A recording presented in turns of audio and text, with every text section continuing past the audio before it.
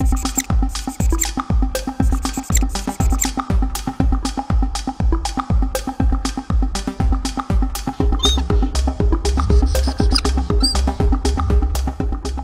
all protein is created equal. Protein can be found in a variety of foods, but some sources of protein are better at supporting muscle growth and weight management. Proteins are made of different combinations of amino acids. There are 20 amino acids the body uses as building blocks to do everything from making muscle to creating enzymes. Protein sources that don't have all 9 essential amino acids, ones that the body can't make and that must come from your diet, are considered incomplete proteins. These include grains, beans, nuts, and seeds. Protein sources that do have all 9 essential amino acids, and in the right amounts, are considered complete proteins.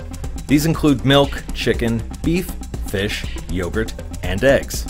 For muscle building, whey protein is superior to all other protein sources because it's high in branched chain amino acids, or BCAAs. BCAAs can be absorbed quickly and efficiently stimulate muscle growth, especially if taken after exercise.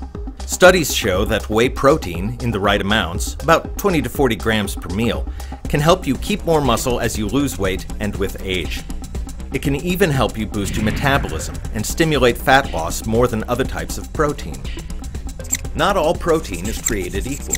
You need the right kind, in the right amount, at the right time.